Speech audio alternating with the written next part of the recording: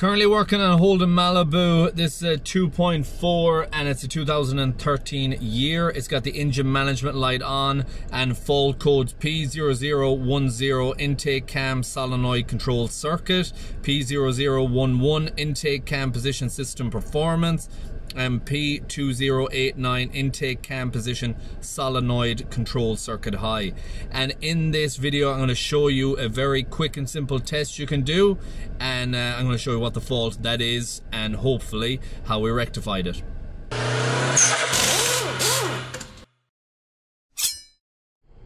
Okay, so that's the fault codes there that is stored, and a very simple test you can do on these.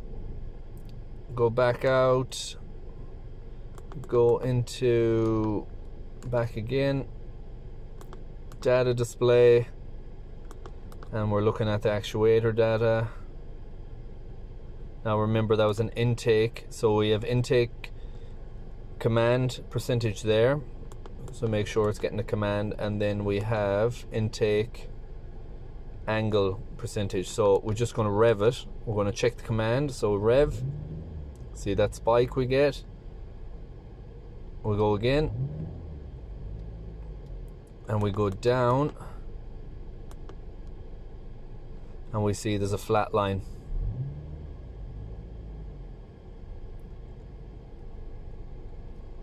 So as you can see, you get a spike up through, go back up to the percentage command. You can see every time it's getting the command, and we have a flat line. So as simple as that, we have a solenoid issue, that time and variable valve time and solenoid. You can do a resistance check across the solenoid. You can remove them and you can do a simple actuation test, or you can do the actuation test in place, but removing them you can visually check them to see if there's activation there.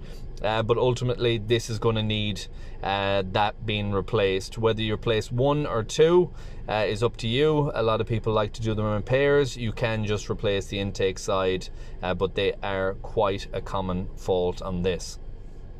And to confirm the fault 100%, I get my multimeter, I get some test leads, and I go directly across that actuator solenoid. This is on the exhaust, and you can see 12.8 ohms of resistance, so it's perfect within spec. This one, however, on the intake side, which is the one that's flagging the fault code, is showing 1.6 mega ohms. So a mega ohm is 1,000,000 ohms of resistance. So clearly that one has failed, and we have confirmed the fault.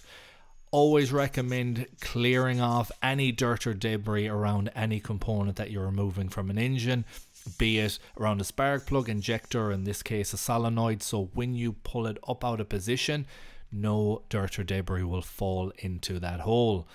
And when I get the intake side out here, we can see that that is quite sludged up. There's a lot of dirt around the tip of it. Can actually imply that the service interval may have been stretched too long at times on these, and we do have some sludge build up on the top side of the engine. Now, another thing to note is these can be stuck in position. I've come across this a few times as well when doing them, and what I use is my pliers. I grip on the side of it, rock it side to side, and try and break that O-ring free first and foremost. Then after you have it free, so where it actually rocks, you get upward pressure, so you pull upwards as you're shaking it side to side, and eventually it will come out and you won't do any damage. It'll be good to go. This one as well is clogged up. After I spoke to the customer, they decided they wanted to go for two. They did not want to come back later on with the other one failing. Haven't give the information that these do fail. I have replaced exhaust and intake sides on plenty of these Holdens.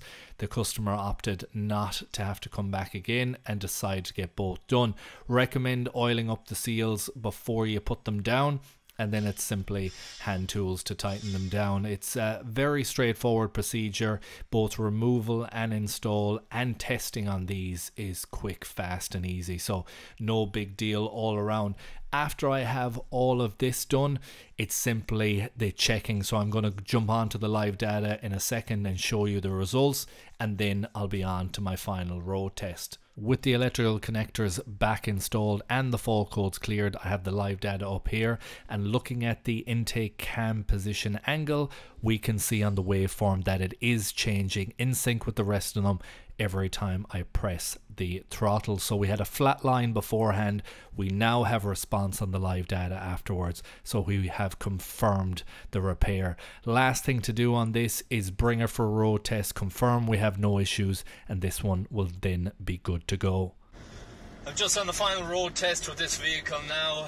The intake and exhaust cam solenoids have been installed, and they are now functioning as they should be. On the intake side, that reading that was non-responsive, as you can see in the live data here. When I was blipping the throttle, we now had a response. The resistance test is also a very good one to do on those actuators to see what reading you have, and you want a resistance, I think in the 5 to 15 range for those. Those were 12 fresh out of the box. They were around 12 to 12.5 ohms approximately. There was also sludge buildup that was very visible.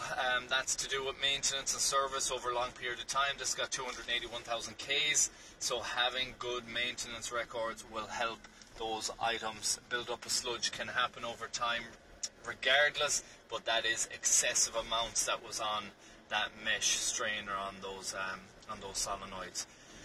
And that is it. I'm just on my way back to the workshop now. Engine light is now off. We're having the correct readings on the live data, and this issue is now fixed. We have exactly what we are looking for, and we have found and fixed this problem. I really hope you enjoyed this video. Hope you found it useful and informative. If you did, please like, share, comment, and subscribe, and I hope to see you in the next one. Thanks for watching.